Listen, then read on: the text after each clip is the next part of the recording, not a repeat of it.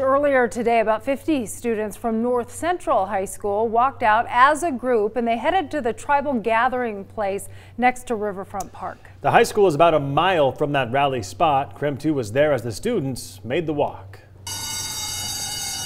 We just want to keep raising awareness that gun violence in America is a huge issue. We're not just talking about school shootings, we're talking about all gun violence. English, Japanese, Spanish, Russian, and German. So I put this in a lot of different languages to symbolize that we need to communicate with our lawmakers, and we need to tell them that as students we have the power and we are not going to put up with our peers being massacred anymore.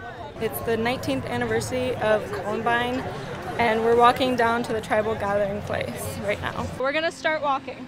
We're gonna stay on Howard. I think it'll be a little bit safer than Post. Okay, let's go.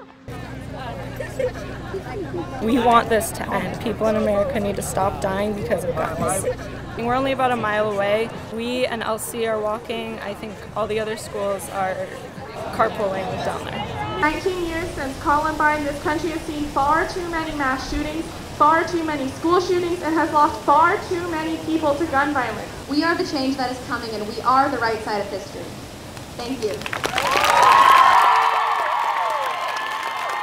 I thought it went really well. There was a lot of people here, which was really, really awesome. We had a lot of really amazing student speakers. There were people who were counter-protesters, but I really liked that they were respectful and there was no arguing or whatever, because everyone does have the right to protest, and I think we should respect that. We have a really strong community at North Central, and it made me feel even closer to them. It made me feel like we're really a family, and it was really powerful to walk from our school down here to this rally.